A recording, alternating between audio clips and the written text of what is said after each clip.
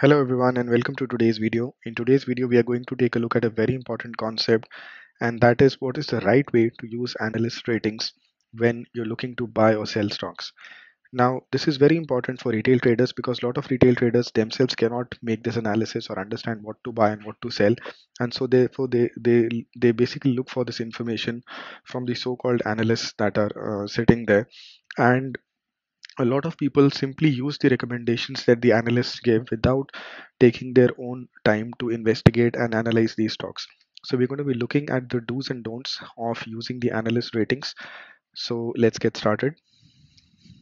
Quick look as to what all we'll be covering today. I put this section right at the beginning of the video itself so that you can gauge what we're going to be covering, and if this is something which interests you, you can carry on till the end of the video. Otherwise, you can switch to one of my other videos. So the first thing is that we'll understand what exactly is an analyst stock recommendation. So you would be hearing the words buy, sell, hold, and also there is something called a price target. So what is exactly the price target? Is it the price at which the stock should be trading today? Is it the price at which a stock should reach at some point in the future? Is it the intrinsic value? What does it really represent? We'll understand that. And another thing we'll take a look at is why you should not be using the analyst ratings alone. How do you basically use the ratings to improve your trading and investment decisions, but why you should not rely on these ratings alone to take these decisions. And then finally, we'll take a look at the right way to use the analyst ratings. Before we proceed, a quick look at the disclaimer, which basically states that whatever information I'm sharing with you is only for entertainment purposes. It is not any kind of trading or investment advice. In case you plan to trade or invest your money, please get in touch with a certified financial advisor for the same. So, first thing, let's understand the meaning so that we are all on the same page. What exactly is an analyst recommendation? What exactly is an analyst rating? And what is the target price? So when you look at any of the platforms, let's say I go to Yahoo Finance and I try to look up the analyst recommendation for a particular stock, I'll basically get three or five ratings. If they're using a three rating format, then the ratings would be buy, sell, and hold. And if they're using a five rating format, then the ratings would say strong buy, hold, sell, and strong sell. In addition to this, some platforms also use a terminology called moderate buy and moderate sell. So essentially, these are buy, sell, and hold ratings only. But then some people try to give five values and some people try to use seven values. It's a different scale which is being used, but essentially, all these ratings are telling you what is the sentiment as per the analyst. Is it towards the buy side or towards the sell side, or to just sit on the sidelines and wait for something to happen? So that is the meaning of the analyst rating, and I hope this is clear because we'll continue with the same definition for the remainder of the video. So I just put this out so that everybody is on the same page and people don't get confused with three or five or seven scale format, the different scales being used to give out the same ratings. Next is the price target. Now, this is very important to understand. Let's say a stock is trading at $150 and an analyst comes out and says, my target for the stock is $200. So, what does it mean? Does it mean that the stock today is valued at $200? No, it doesn't. No analyst is telling you the intrinsic value of the stock or the value at which the company should be trading today. Okay. What analysts do is they analyze the stock, they see what is the future growth potential, how are the sales doing, how is the sector doing, how is the industry doing, how the economy is expected to do in the next 12 months. So the target price which they usually give is the target where they see the stock trading in 12 months from now. This is very, very important because if you see just a 5% or a 10% upside potential in a stock right now, remember that you are expected to make, if the analyst prediction is correct, you're expected to make that 5 or 10% over the next 12 months. It's not going to happen within a month, it's not going to happen within a day, but the analyst projections are for what is expected to happen in about 12 months from now. More importantly, if you're looking at any of the analyst reports, you should check with them, you should read the fine print to understand what exactly they're conveying. What I'm telling you is my general observation that any stock recommendation which comes out today, the the target price is where the analyst predicts the stock should be in 12 months from now. So I think with this definition out of the way, we'll proceed with the core content of the video, which is how not to use the analyst recommendations, and then finally how to use these recommendations for our trading and investment decisions. So first thing is, don't trade solely based on the ratings. Just because a very reputed analyst working with a very reputed investment bank came out and said this stock has a buy rating, don't start buying that stock. First thing is, you should not just go with the ratings. And why is that so? First reason, every analyst has their own perspective. Okay, so any analyst, even if they are genuinely giving out the ratings, they give you their own perspective. Go to any stock and check their ratings, and you will find that if, let's say, 30 analysts are giving the rating, some of the analysts would be giving a buy, whereas there would be some analysts giving a sell or a hold rating. So think about it. If the same stock has a buy rating from some analyst and a sell rating from some other analyst, one of these have to be wrong, right? You cannot have both the analysts correct. So analysts, even if they are giving out the ratings, those ratings cannot just be taken into consideration for our investment and trading decisions, because end of the day, these are individual perspectives.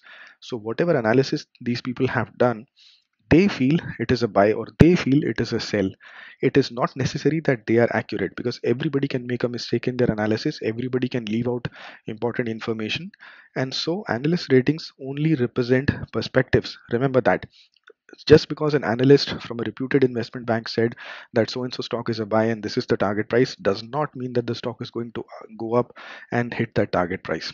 These are only perspectives, so treat them like perspectives. Don't treat them like a holy grail, that just because somebody who has more knowledge than you, or who has more information than you, or more resources at his disposal, is going to give you better results. No, that is not going to happen. The best of the best investors make terrible investment decisions, and that is not because they lack their analysis, because they do miss out something while doing their analysis, which they realize later on. So when you see an analyst rating, please treat it like it as a person's perspective, and not as a holy grail, that just because you have a recommendation. Because otherwise trading is very simple, right? All you would have to do is just look at the analyst recommendations and keep buying and selling based off that. But trading is not all that simple. Investment is not all that simple. There is a reason why people look to Warren Buffett and try to copy his portfolio, because he has been successful with his way of trading, with his selections over a long period of time. So a lot of analysts cannot reach even close to him, because their prediction ratio may be with 60% accuracy, right? So please treat analyst ratings like the analysis done by a single individual, or maybe a small group, a small team, and not as a holy grail to take investment and trading decisions. The second thing is, the analyst is not telling you where the stock should be trading today. Whatever price, we already discussed this briefly, whatever price, the target price has been set by the analyst, is where the price should be in 12 months from now. And in 12 months from now, a lot of things can change. So all these analysts will do is give a new rating saying, okay, 6 months back we said this is a strong buy, which should go up by $50. Now I'm saying it is a hold. And it doesn't take any effort on the past part of the analyst to revise their ratings. But if you have already invested your money solely on the grounds of the analyst rating, you're going to be losing money as a retail investor, and that is what we want to avoid at all costs. So the next thing is, target price is not the intrinsic value of the stock. One of the ways that you can be a successful investor or trader for in the long run is if you only look for stocks trading at a discount, or what in other terms is called value investing. If you buy something, let's say you're in the market for buying a jacket, right? And the jacket usually sells for 70 to $80.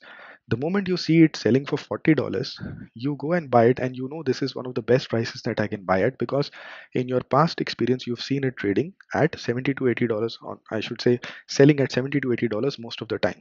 The same thing we want to apply to our stock trading. So we want to basically come up with our own valuation, and then we want to see, number one, we're not buying at the highest. Secondly, we want to buy at a price which is below our intrinsic value calculation of the stock. The analyst, whatever target price they're giving you, is not the intrinsic value of the stock. So let's say a stock is trading at $150, and it may already be overvalued. If the analyst comes out and says that this stock's target price is $200, that is very much possible. Why? Because the analyst is not bothered about the intrinsic value of the stock. They may just feel that the stock is overvalued at 150 bucks, but there is a very good scope of this stock being even further getting overvalued to 200 bucks in 12 months from now. So you are basically banking upon an already overvalued stock to become even more overvalued, right? Now, I'm not saying that a $150 overpriced stock cannot reach $200, but we do not want to. That's not my recommendation. That is not what I would suggest that you do, because you're banking upon already a stretched rubber string to get stretched even further, right? So normally when stocks get overstretched to the upside or to the downside, they revert back to their intrinsic values, and that is the right way of trading. So just because you see an analyst target price, do not misunderstand and do not misinterpret it as the intrinsic value of the stock. What you should be doing is looking at the intrinsic value of the stock and seeing, is the stock undervalued or overvalued right now, and that should be the basis for your investment or trading decisions. And the next thing is something which I'll put it as a question, and you can research more on this, that are ratings always genuine? So ratings are given by different analysts, and these analysts usually work for big reputed investment banks. And I have seen multiple times that the investment bank has an analyst which will basically give a sell rating or a bad rating for a certain company. And then a few months later, when the SEC filings of the same investment bank are made public, we realize that the same investment bank has been actually buying shares of the same company. I'm not going to name anybody who's done this, but you can do your research and you'll find multiple examples where the analyst working with an investment bank has given a sell recommendation, but that very same investment bank's trading desk is actually buying a bulk of shares of the company on which the rating was given. So for me, this is basically contradictory, that your analysts are saying that a stock has a sell rating, but your trading desk is actually buying tons of that stock, right? And if you this is something which has been questioned publicly, and the CEOs of these investment banks, they actually come back with a nice explanation that these are two different departments and their scale of operations is so huge that these two departments don't even talk to each other. So the analysts work independently, and they felt genuinely that the stock or the company should be sold. It is not a good company, but their trading desk people who actually invest the money of the investment bank, they felt that the stock is a buy. So I mean, when you see this kind of information, then you basically have to take the analyst recommendations with a pinch of salt and not on the face value. That is why I'm reiterating again and again that analyst recommendations are only the perspective of a single person. It is not a holy grail that the stock is going to go up or go down based on the analyst recommendation. The stock may go up or go down in the short term because a lot of people follow the analyst recommendations. And moment an analyst says, this company has a horrible future, a lot of people will sell in panic, and that selling will bring the price down. But that doesn't mean that something fundamentally has changed about the company, and you must do your own fundamental and technical analysis to confirm that. So now let's get to the fact that we know the deficiencies of solely relying on analyst ratings. So how do we actually use these ratings to improve our investment decisions? Should we use them at all, or should we totally ignore them? So first thing is, you should consider the analyst ratings. And the one rule that I follow, and I have mentioned this multiple times in various videos that I have uploaded till now, is that don't go against the analyst recommendations. So if you look at the Finviz screeners that I've created multiple screeners. I'll leave a link to those in the description. Like I have a Finviz screener for identifying stocks which give good dividends, identifying stocks which are fundamentally undervalued, identifying stocks which are temporarily trading at a discount, or the penny stock screener. So in all these screeners, you would see that one common feature that I'm doing is that I try to go with the analyst recommendations. And the reason is very simple. Don't go against the analyst recommendations, because when I'm trying to buy into a stock, I want the entire world to be with me. Because let's say that everybody is trying to buy the stock. What's going to happen? There is going to be a lot of buy pressure with very little sell pressure, and therefore the price of the stock is automatically going to go up. That means the stock is going to be in an uptrend, and we want to ride that uptrend. If you're trying to buy a stock on which there is a lot of sell rating right now, and new sell ratings are coming out from the analysts, people who are actually trading based on those sell ratings are going to push the prices down. So I don't want to trade in stocks against the analyst recommendation. I am not saying that if an analyst says go buy a stock, you start buying that stock. No. But also at the same time, what I'm maintaining is that if multiple analysts are giving sell rating on a stock, don't buy that stock, because chances are people who are following those ratings are going to basically sell off their positions, and that selling pressure is going to push the price further down. So wait for some time, let the prices come down, form a good support, and then you can get in. Secondly, you should be using the ratings to confirm your analysis.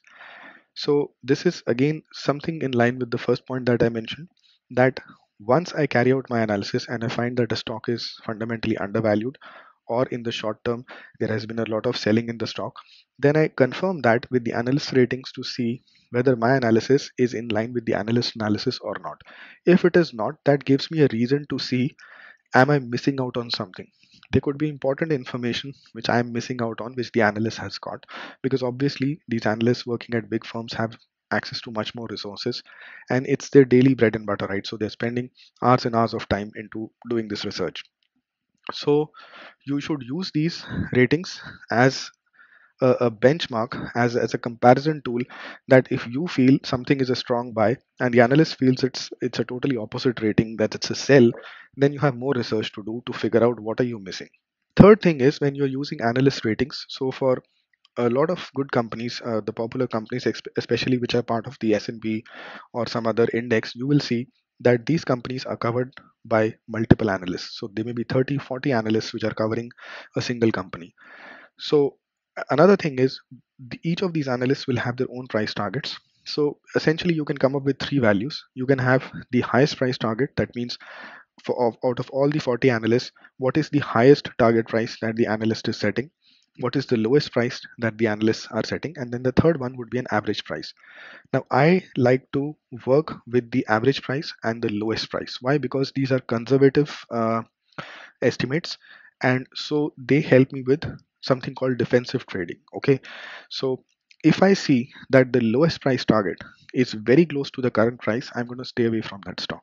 Why? Because there is very little room for the stock to go up, and it is going to hit the first lowest price target. But if I see that the lowest price target is about 30% away from the current price, then I know that the stock can, at least, even if the lowest price target is accurate, that means out of all the 40 analysts who are giving a rating, the lowest price target, only that much is achieved by the stock, still I'm going to make a 30% gain, right? And if in future course of time, in the next 12 months, the analysts start dropping their ratings by 5-10% also, still I have a sufficient margin to make some profits. So don't go with the highest price targets, go with the lowest price targets. And if you don't want to go with the absolute lowest price target, then at least the average targets is what you should consider. This is again very important. All analysts do not have the same kind of accuracy when it comes to suggesting or making stock recommendations. So you should go out and you should see which companies usually have uh, good ratings, and the stocks, once they have given a rating, the stocks have actually followed that trajectory. So if the company or the investment bank comes and says this is a strong sell stock, did the price of the stock actually fall over the next 12 months? So was that rating accurate enough or not? So this information, a lot of times it is available on the internet, or you can basically look at the past ratings for a given stock, and that basically gives you an idea which analysts, and more importantly which of the investment banks or the companies which are giving these analyst recommendations have a higher accuracy. So you should stay away from the ones where the accuracy is really really low. So this is something which you will build with experience. Over experience, why have people started trusting people like uh, Warren Buffett, Charlie Munger, Peter Lynch? Because whatever recommendations or whatever basically investments they make, they turn out to be good investments most of the times. So same way, you don't want to trust every analyst out there. You want to work and follow analysts who have a higher accuracy. Also, I find it much more trustworthy to work with analysts or to follow analysts who just don't mention a price target and their recommendation of buy, sell, or hold, but rather they try to give the reasoning whenever they have a major shift in the recommendation. So if a stock has been doing well and all of a sudden an analyst comes out and says this is a strong sell right now, I want to really understand the rationale behind it. And a lot of analysts will give out this information along with their price targets, that they see some problem in the supply chain, they see some problem with the sector, or they see some new emerging technology, which kind of then makes sense. So that is something you would understand, that there is a reasoning behind why this analyst feels this industry is going to do something really well or do something uh, really bad, and that rationale is very very important, because we don't want to base our decisions on simply what somebody is telling us. So uh, all in all, if you want to use the analyst ratings, I would suggest that you use them, because they are a tool, but they should be considered like a tool which is only there to assist you and confirm your investment decisions. If you want to really invest your money, you should invest time in learning a certain level of fundamental and technical analysis. Fundamental analysis can be made as complicated as you want to make it, and it can be kept as simple as you want to make it. But in my recommendation, you can check out my Finvest screener on identifying fundamentally uh, undervalued companies, and you will see I'm not using a lot of screener settings there, but those simple 3 or 4 screener settings are basically going to drop off a lot of bad companies. So essentially the companies left there will be good companies, fundamentally good companies, which do require further analysis, but then you've dropped off most of the companies which cannot be categorized as good companies. So don't you don't have to be Warren Buffett, you don't have to understand the balance sheet like an accountant. All you have to do is know the basics. When you know the basics, with that information alone, you can improve your results, your accuracy by many folds. So these analysts also are wrong most of the times, and they don't have any holy grail, and they can have other agendas at place, as I mentioned earlier. Because understand, these banks and investment companies who hire these analysts are also carrying out trading and investing their own money in these companies. So they always have an incentive to give out these ratings, which just don't benefit the retail traders, but they benefit the bigger institutions, right? So if I mean, imagine if I want to buy a stock cheap, right, and I give a sell recommendation. Obviously, the price of the stock is going to fall down if people start following my recommendation, and then I'm in a position to buy that stock at a much more attractive price. So I'm not saying these kind of things happen all the time, but this is a very real possibility, and you can just do your own investigation and see how many cases of insider trading and how many cases of faulty practices are out there. And these are cases which were highlighted and which basically were brought into public notice. So imagine the number of situations where these things are even not caught. So as a retail trader, we don't have access to any of this information, and so the only thing that we should be doing is to use the analyst ratings to our advantage, but then not solely rely on them and make them as the only reason why we get in or out of stock positions. So finally, what I would want to say is stick to the basics. Value investing, that is buying stocks when they are cheap, when they are trading at a lower price, and then selling them when they are expensive, is a short way of making money. And this is, I have a complete video around this where I explain how to buy low and sell high. And this is one principle, the only principle which is required to be followed in order to make money. So don't buy at the peaks, don't buy when a stock is being hyped, don't buy when a battalion of analysts are saying this is a strong buy. Do your own analysis, make sure the stock is undervalued, make sure the fundamentals are backing the analyst ratings, make sure the technicals are in line, and once you're confident, then only put your hard earned money into that investment or trade. So I hope with this video, you will understand the right way to use analyst ratings, and you will stay away from all the hype that comes in. You will do more research, and trust me, it is better to stay away from a trade or an investment rather than get into it and then lose your money. That's a very, very bitter experience.